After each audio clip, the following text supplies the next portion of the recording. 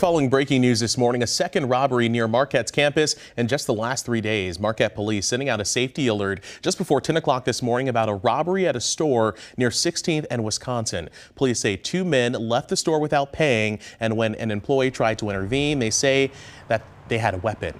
The employee, who is not a student, was then thrown to the ground. Police say the 2 men then left in a white Toyota sedan. Just Sunday night, Marquette police said a masked man robbed 2 students at gunpoint near 16th and State Streets. Police have not made any arrest in that case.